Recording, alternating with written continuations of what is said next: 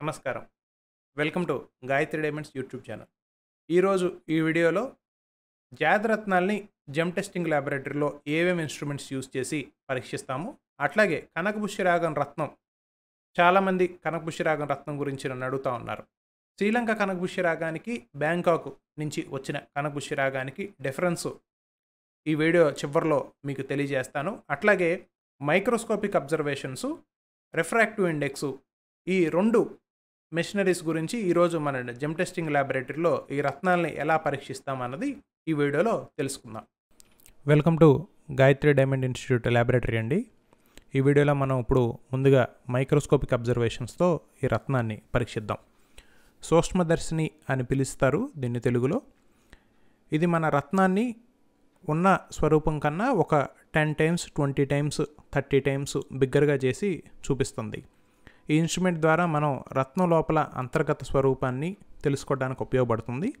రత్నం లోపల పగుళ్ళు కానీ అంతర్గత అమరికలు ఏవైనా సరే, నెగిటివ్ క్రిస్టల్స్, పాజిటివ్ క్రిస్టల్స్, వీటన్నిటిని మనం ఈ టెస్ట్ ద్వారా తెలుసుకోవచ్చు.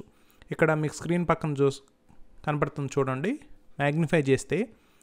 అలాగే లైట్ సోర్స్ని ఉపయోగించి కూడా మనం రత్నం తాలూకా స్వరూపాన్ని తెలుసుకోవచ్చు. రత్నం ముందు నుంచి బ్యాక్ సైడ్ నుంచి లైట్ని పాస్ చేసినట్లయితే ఆ లైట్కి ఆ రత్నం ఎట్లా రెస్పాండ్ అవుతుంది అన్న విషయం మనకు తెలుస్తుంది. అట్లాగే నెక్స్ట్ టెస్ట్ మనం లూప్ అంటామండి.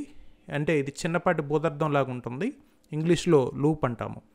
రత్నం తాలూకా ఇన్ఫర్మేషన్ మొత్తం ఒక క్వాలిఫైడ్ జెమాలజిస్ట్కి ఈ లూప్ ద్వారానే తెలుస్తుంది. ఇది హై మ్యాగ్నిఫై చేసింది అండర్ మైక్రోస్కోపు. రత్నం లోపల ఏవైతే ఇంక్లూజన్స్ ఉన్నాయో మనకి ఆ చిన్న ఈ న్యాచురల్ ఇంక్లూజన్స్ అండి, పాజిటివ్ ఇంక్లూజన్స్ అంటారు. ఇలాంటి ఇంక్లూజన్స్ అన్నీ మనం మ్యాగ్నిఫై చేసి తెలుసుకోవచ్చు. అట్లాగే రత్నం తాలూకా ట్రీట్మెంట్స్ కూడా మనకి మ్యాగ్నిఫికేషన్లో తెలిసిపోతాయి. నెక్స్ట్ రత్నం తాలూకా రిఫ్రాక్టివ్ ఇండెక్స్ చెక్ చేస్తున్నామండి కనకపుష్యరాగంది. అంటే కాంతి రత్నం లోపల నుంచి బయటికి వస్తున్నప్పుడు దానికి ఒక రీడింగ్ వస్తుంది. ఆ రీడింగ్ తీసుకునే మిషనరీ ఇది. పర్టికులర్ రీడింగ్ వచ్చిన దాన్నే కనకపుష్యరాగం అని పిలుస్తాం అన్నమాట. ఇక్కడ చూడండి 1.76 to 1.77. యాక్చువల్గా కనకపుష్యరాగం డబుల్ రిఫ్రాక్టివ్. ఈ కనకపుష్యరాగాన్ని మిథైలిన్ డయాక్సైడ్ కెమికల్ని పెట్టి, పవర్ఫుల్ కెమికల్ని పెట్టి మనం టెస్ట్ చేస్తున్నాము. లైట్ దీంట్లో ట్రాన్స్ఫర్ అయ్యే స్పీడ్ 1.76 to 1.77. ఇప్పుడు మీకు స్క్రీన్ పైన కనబడుతుంది, లెఫ్ట్ సైడ్ ఉంది శ్రీలంకన్ Yellowsapphire, రైట్ సైడ్ ఉంది థాయ్ Yellowsapphire. ఈ రెండింటిని పరీక్షించి మనం ఈ రెండింటి రిఫ్రాక్టివ్ ఇండెక్స్లో ఏమైనా డిఫరెన్స్ ఉందా లేదా అన్నది తెలుసుకుందాం. ఇక్కడ చూడండి, మీరు ఈ థాయ్ సఫైర్ది ఇంతకు మీకు రిఫ్రాక్టివ్ ఇండెక్స్ చూపించాను. ఇప్పుడు ఈ శ్రీలంకన్ Yellowsapphire రిఫ్రాక్టివ్ ఇండెక్స్ చూద్దాం. రత్నాన్ని టెస్ట్ చేయడానికి ఇది చాలా బెస్ట్ టెస్ట్, చాలా పర్ఫెక్ట్ టెస్ట్ ఇది. దీని రిఫ్రాక్టివ్ ఇండెక్స్ కూడా చూడండి 1.76 to 1.77 DR ఉంది. కేవలం శ్రీలంక కనకపుష్యరాగం మాత్రమే శ్రేష్టమైనదని భావించే వాళ్ళందరూ ఈ మీటర్ రీడింగ్ ఒకసారి చూడండి. కనకపుష్యరాగం అంటే శ్రీలంక కనకపుష్యరాగం మాత్రమే ధరించాలి, అదే చాలా శ్రేష్టమైనది, ఎందుకంటే అది చాలా అందంగా ఉంటుంది అని చెప్పే వాళ్ళందరూ ఈ వీడియో ఒకసారి చూడాలి.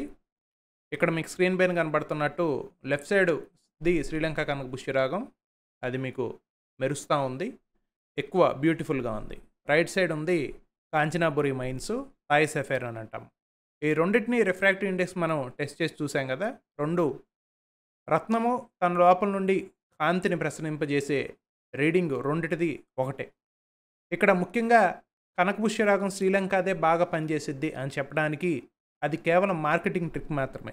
ఎందుకంటే ఎక్కువ డబ్బులు ఆ బ్యూటిఫుల్గా ఉన్న రత్నానికి ఎక్కువ డబ్బులు వసూలు చేయడానికి శ్రీలంక కనకపుష్యరాగాన్ని ప్రమోట్ చేస్తున్నారు తప్పితే ఎటువంటి దానికి ప్రభావంలో కానీ మీకు పనిచేయటంలో కానీ ఈ రెండిటికి ఏమాత్రం డిఫరెన్స్ లేదని గమనించండి. ఈ వీడియోతో మీకు కనకపుష్యరాగం గురించి ఒక స్థిరమైన అవగాహన కలిగిందని ఆశిస్తూ మరొక వీడియోలో మళ్ళీ కలుసుకుందాము. మా ఛానల్ని లైక్ చేయండి, షేర్ చేయండి, అలాగే మా ఛానల్ సబ్స్క్రైబ్ చేయండి. నమస్కారం.